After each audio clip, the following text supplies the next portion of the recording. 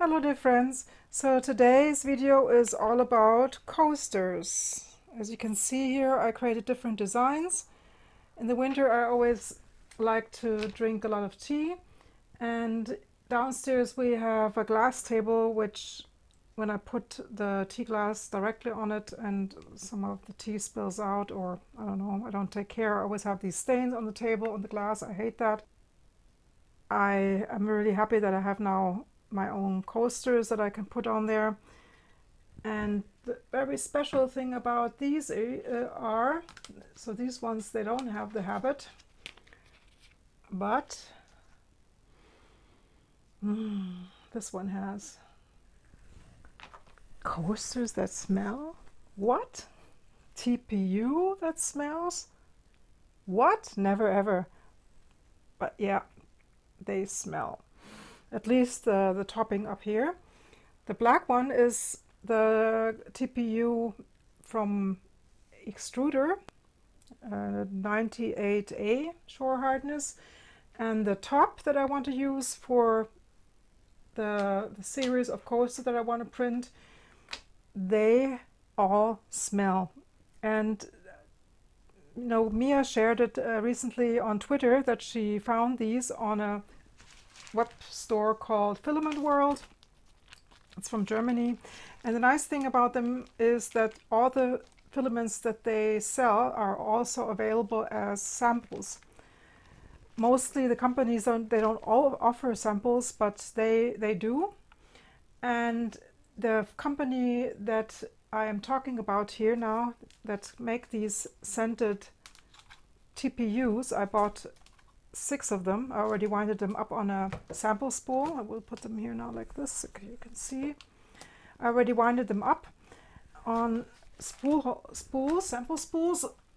I use this design here, which has a bigger diameter. Will also work nicely for PLA. I will share the link below. And as I have so many filaments on stock, you know, because in the past I always had to buy the full roll. So I guess in the future I will test them out a bit more, because yeah, I would rather buy a sample for a little bit higher price than buying a full roll that I would hardly ever use up. So in the meantime I have a big stock of filament, and I think I will not use them up in years. So what do these smell like? So we have here the wild strawberry. This is this one here. This was the sample I showed you. And this one, very, very nice. They are all very nice, but the strawberry at the moment is my favorite. And then we have vanilla muffin. This is this one here. This also smells very strong. They have in total, I think, from Technicoa, I guess I counted 9 or 10 different flavors, but I just kept, yeah, I just bought these 6 for the moment. Maybe in the future I will buy all of them, but I wanted to test first. So here, this is the sweet lemon.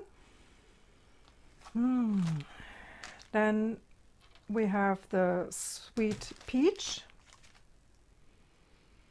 Nice. And then we have acid apple. Yeah. And we have, as you can see, the colors, they fit quite closely to the filament, so they are all printed in PLA. And then we have here the fresh mint. This is really fresh. Okay, so these are all the designs I want to print. It will take some time. And prior to this I did some tests using Prusa Slicer. Recently they introduced their ironing settings, and I tried, you know, in the beginning, you know, I just shared my design. I was so happy, and then they said, yeah, but it's so rough, why don't you use the ironing? And then I started testing, you know, I tested. I used some presets, and then I tinkered. You cannot imagine, I'm quite good at tinkering, and I never give up, as you can see, but I always had these funny stripes here. And of course, in the beginning, I also had some over extrusion, and yeah, so this, yeah. But I always, no matter what I tried, you know, the topping got better. So this was the first one here. This was totally over extruded. That was so awful. But I got better with the printing on top. But I never was happy with, you know, with the top layers of the black here. This is also one of the first ones. I got a little bit better. So this one here was already getting better, but I was never totally satisfied, as you can see here, as I'm a perfectionist. Here, this one I even did the color change in the wrong layer. So this is a small little sample that I created. I guess the ironing will work very nicely on PLA, but I simply didn't get it to work on the TPU. Maybe you are better than I am. And then I switched over from the presets that I had before. I used flex, semi-flex, or flexible or something. I think there are three different TPU settings. And then the last one, that was the best one, and I simply just turned it off again, you know, the ironing. And I used the Saint Smart TPU settings. I also tinkered with them. And okay, this is the other sample that I had. This is not the one that smells, but luckily it was finished here. But it's not about that, but take a look at the top layer here. This looks like 90% really satisfying. A little bit of these stripes here again. But this is much, much better than when I tried the ironing. And it is also much better than, you know, the beginning point where I had this rough surface. So I will, if you want, I will share the settings that I have. I will share on Prusa website, you know, together with the designs. And so you can give it a try too. Maybe it also works with the TPU that you have. And yeah, so I will print really, really slow, and later at the end of the video you will see the results. Okay, for the moment. 2 days later.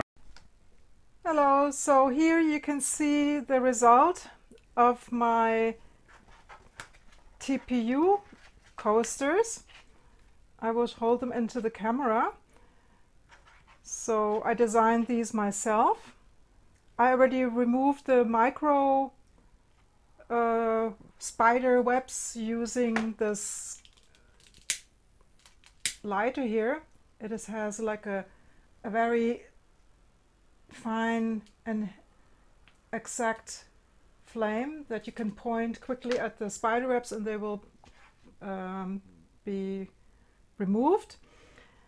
Here is the fresh mint.